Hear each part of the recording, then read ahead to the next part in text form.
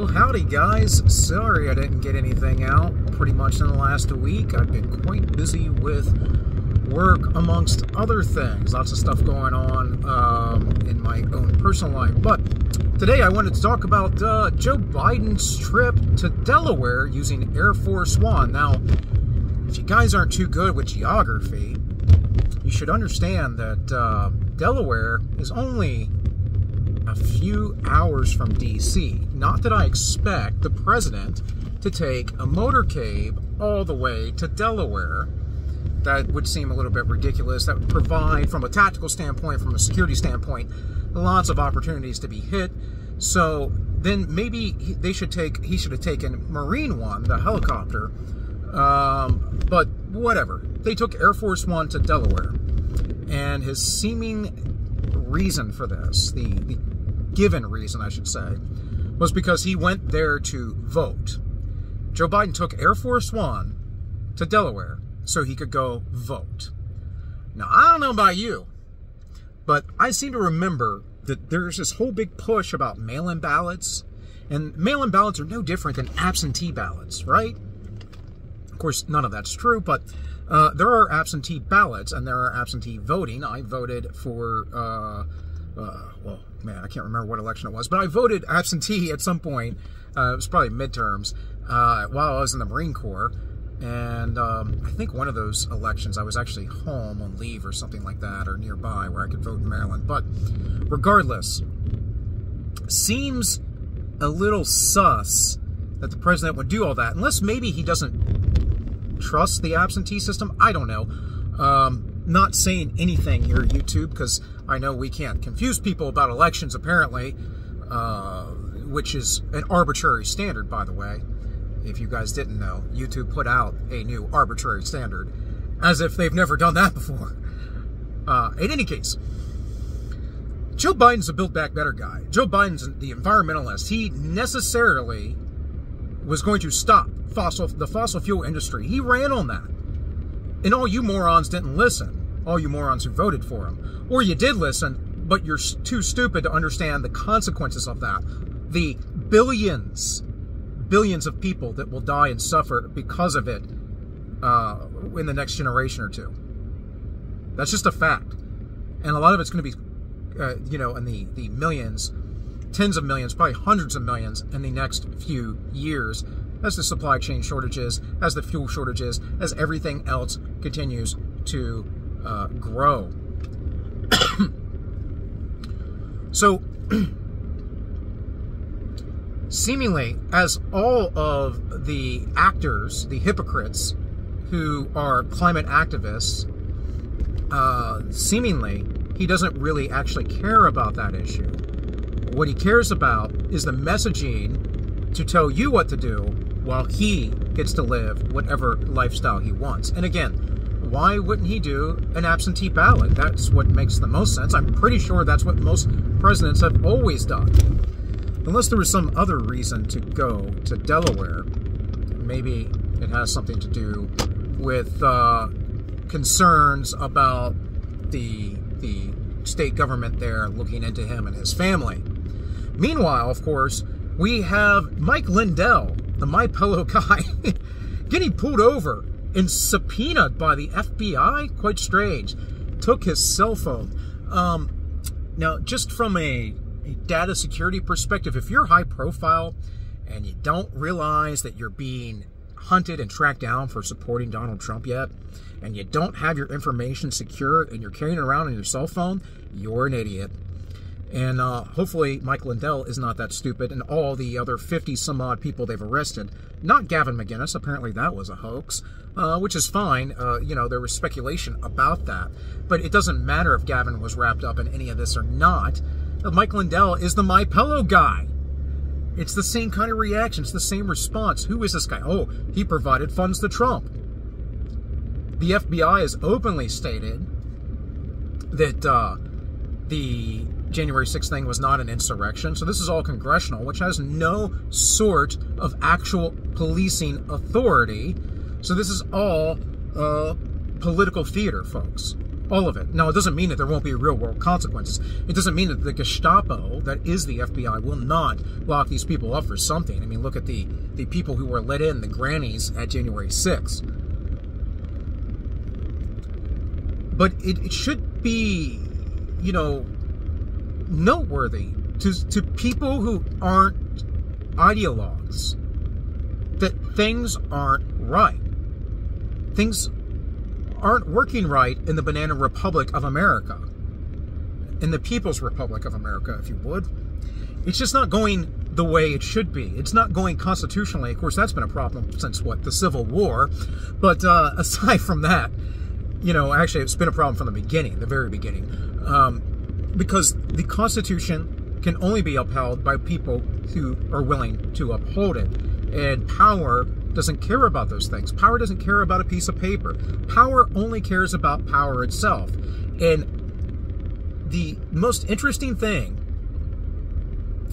is that people cede their own power through voting to be slaves.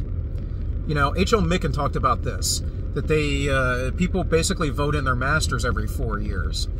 And it's true.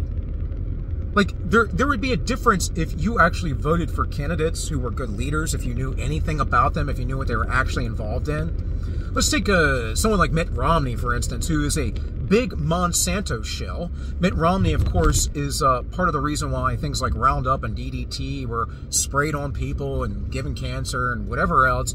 And then he's not supposed to be some big corporatist guy. He's supposed to be a run-of-the-mill Republican, and he's, you know, salt of the earth, yada, yada, yada. No, he's establishment, folks. And the left would point to guys like Romney and talk about all these things. And the Republicans, they're all corporatists, da-da-da-da. Ignoring completely the fact that their team is the exact same thing. Because, see, people are tribal. People don't think things through. People are emotional. You know, I remember a while back, I had a pollster call me. I talked to her. She actually subbed to my channel because I've talked to her for so long. And she was talking about how she studied some philosophy in school and she really loves it. She loves the logical thing. And anytime anyone gets emotional, you lose the argument. And I told her, no, that's not true. And I've stated this before. And it's not true. It's true to someone who is cold on facts. That they want the hard facts. They need the cold, hard facts.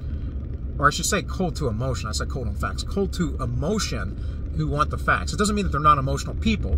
Everything's emotional in the end, folks. The fact that you like facts is an emotional response. But that's the key. Everything is emotional in the end. If you really want to catch people, you have to catch them in their emotions. And this is why the things like the schools, teaching CRT was a big deal. Or teaching kids about homosexuality and transgenderism and at inappropriate ages, just as if heterosexual sex was taught at inappropriate ages. It's just inappropriate.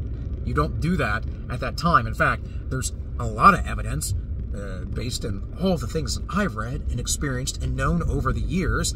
I could tell you, and also training I've had, that, exposing children to sexual things before puberty is actually traumatic.